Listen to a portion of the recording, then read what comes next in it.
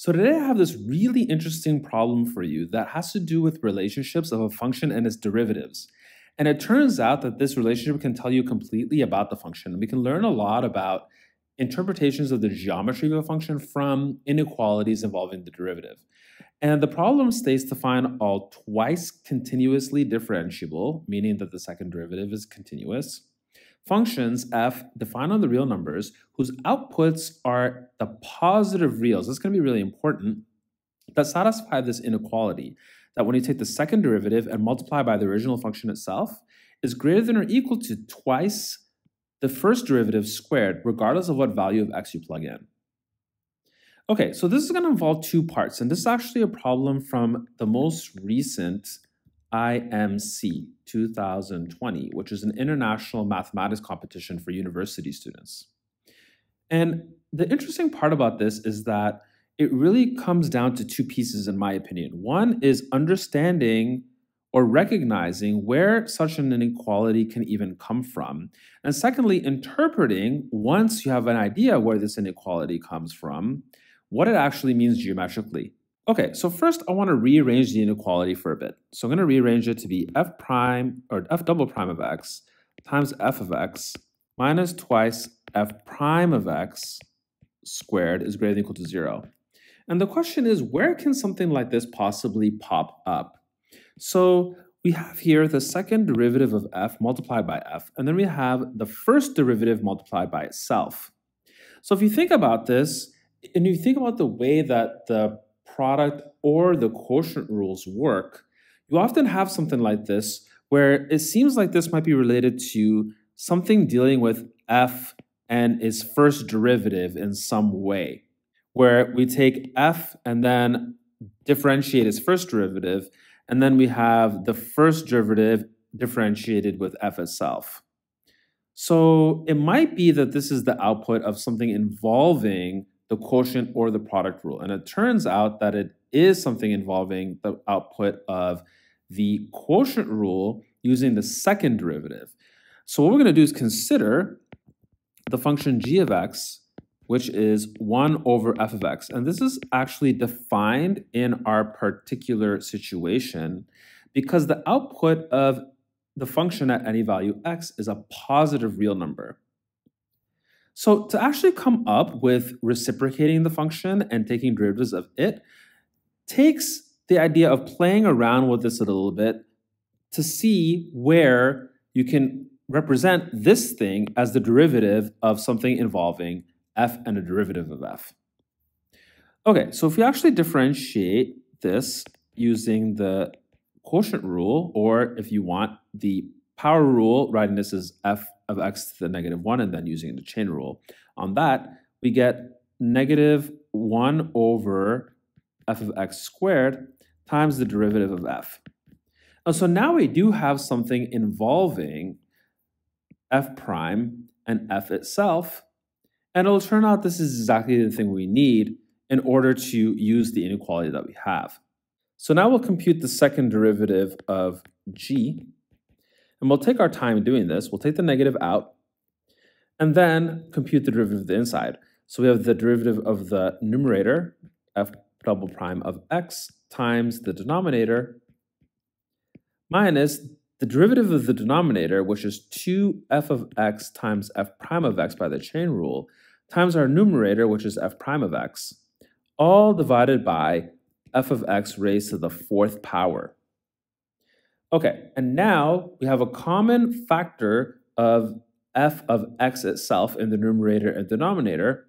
And if we actually get rid of that common factor, we're left with negative the quantity f double prime of x, f of x, minus 2f of x prime all squared divided by f of x cubed. Okay, so we know a bit about these pieces. First of all, this inequality that we're actually given tells us that the numerator here is non-negative. Whereas because the function itself has a range that is the positive real numbers, the denominator is non-negative as well. So the entire expression we have for the second derivative is actually non-positive. It's less than or equal to 0. And so that gives us information about the function g itself. It must be a function that has a particular type of shape. So we'll go to the next page and take a look at the geometric interpretation of what this means in terms of the function g of x itself. So suppose we actually tried to graph this function g. Let's pick two particular points, a and b. Okay, because the second derivative of this function is non-positive, we have a graph that would look something like the following.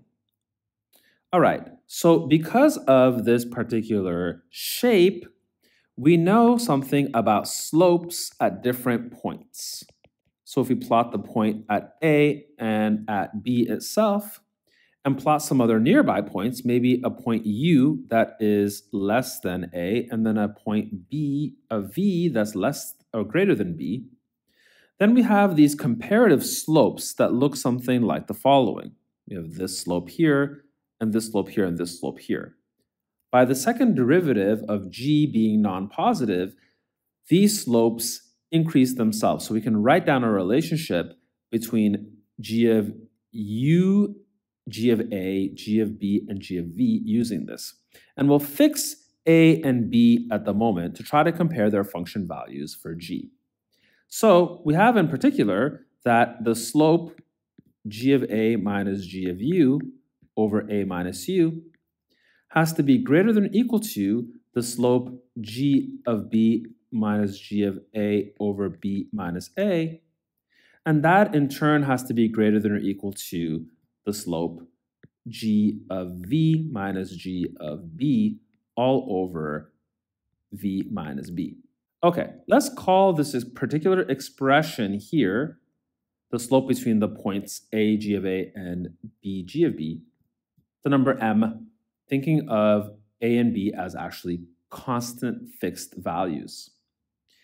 Okay, now our function g itself is actually positive because f of x itself has positive real numbers as its range. So we can get a stronger inequality here, recognizing that the g values outputs are all positive. We get that g of a over a minus u is going to bound m from above because g of u itself is positive. And then also, this is bounded below by negative g of b over v minus b because g of v itself is a non-negative number as well. Okay, now let's look at the roles of each of these values. So here, this is a fixed number m. It's the slope between the points a g of a and b g of b. And here we have an expression that's constant while this particular part of it, u, varies. Similarly, almost all of this part of the lower bound is constant except for this value here, v. So what happens as we take u to negative infinity? Negative infinity since u is over here on the left, and v to positive infinity since v over here is on the right. Well, as u goes to negative infinity, the denominator of this expression right over here will actually go to positive infinity. And since the numerator is a fixed positive number, this expression here will go to 0. In a similar light, as v goes to infinity, this denominator is going to go off to infinity as well. And since this is a fixed constant in the numerator, we'll also get that this entire expression here goes off to 0. And is always taking on these negative values. So this goes to 0 as well. Okay, so by taking u to negative infinity and v to infinity, or in other words, making u arbitrarily negative and v arbitrarily high and positive, we get that this value m actually itself has to be 0, which then tells us, because a and b are different, that g of a and g of b are actually the same. So this function g of x is actually constant. And as a result, since g of x is the reciprocal of f of x itself is forced to be a constant function as well.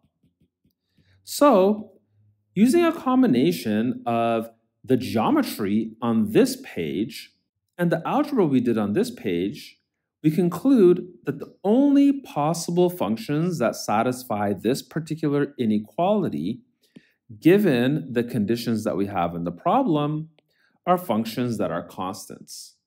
Now, if you want, you can leave some comments in the chat on which constants are even allowed in the first place to complete this problem. So I hope you enjoyed today's video. If you did, definitely click the like button, and we'll see you in the next video.